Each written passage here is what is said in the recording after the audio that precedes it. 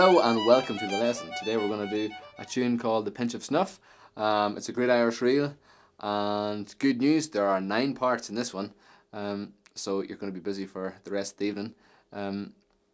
So the first 2 parts are in D, the second 2 parts are exactly the same 2 parts, only in the key of G, and then we move those up to the key of A, and then we move up to D, and then we have one more part at the end as the cherry on the cake.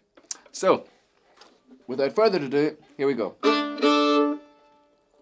The first bit starts on an F. Try that again. So it starts on F sharp, 2 fingers in the D string. One more time, slow it down a wee bit.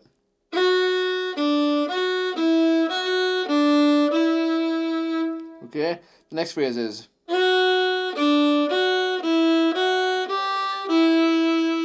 it's kind of similar again. Try it one more time. So we've got 2 0 2 1 2 3 1.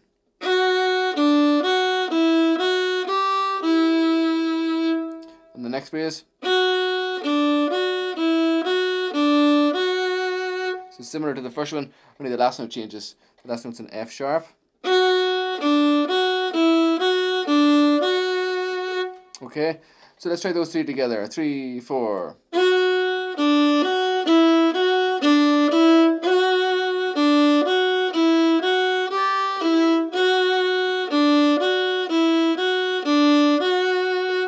The last phrase of that part is, hi and welcome to the advanced lesson of Pinch of Snuff. Hopefully you get on okay with all 9 parts of that one, and now we'll have a look at something we can add into this. The handy thing about it is generally the things that we add into the D key or the G key or whatever is going to be the same in every other key that we play through this tune. Hopefully you've now understood the whole key of D, then moves to the key of G, then moves to the key of A, then back to D, only on the higher end of things, and then we have one more part in the key of D at the end. So let's see what we can do. Again, I like to emphasize the key of each part. So for example, in the first part, the D is the most important note here. So emphasizing every sort of a opportunity that we can get to emphasize the D, go for it. So for example, the first bit.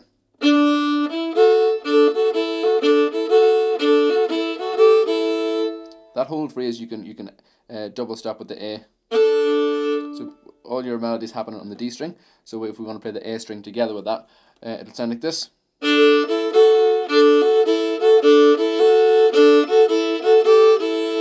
Okay, you don't have to do the whole phrase like that. You can break it up and you can do it twice, or you can take a space in the middle. You can lean back and forward over your A string to double stop as you wish. The next phrase is something similar.